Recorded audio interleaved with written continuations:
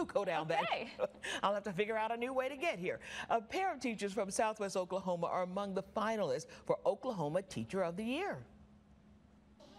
We are celebrating Miss Overby today because she was named one of the finalists as the top 10 state teacher of the year. So one of the best teachers, one of the top 10 best teachers in the whole state of Oklahoma.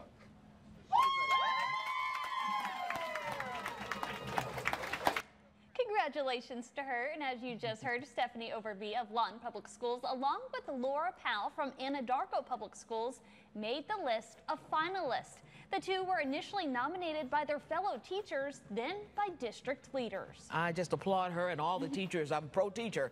In recognition of her nomination, students and staff at Eisenhower Elementary School celebrated Overby and her devotion to her students. And we were able to speak with Powell, who teaches English at Anadarko High School, and she spoke on what the nomination meant for her. Well, for me, it's quite an honor. It's very exciting that I get to represent my school here in Anadarko.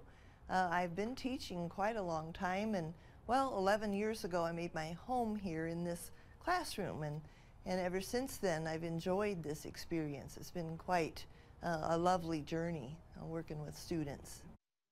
Overby, Powell, and the other finalists will next be interviewed by a panel of Oklahomans in order to determine who will be Teacher of the Year. The winner will be announced in July.